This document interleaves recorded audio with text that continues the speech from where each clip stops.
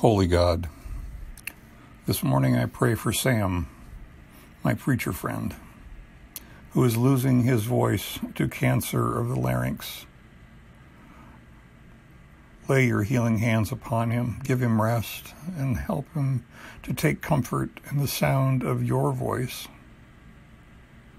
Your voice is so powerful it spoke the world into being, yet gentle enough that it speaks to us when we are silent. We are your children, and we can speak with your voice when we speak with love, when we whisper words of encouragement, when we proclaim the good that you have done for us. Let us not waste our voice on idle gossip, for therein evil dwells. Let us not waste our voice on hatred that demeans us as it wounds those around us.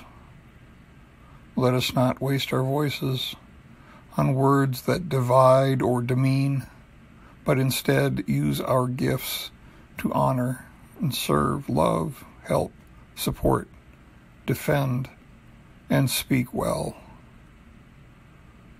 Our voice is a precious gift through which we sometimes hear the voices of our parents, but should be used to speak the voice of our great parent.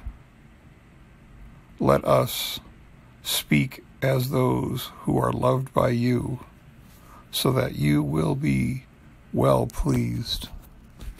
Amen.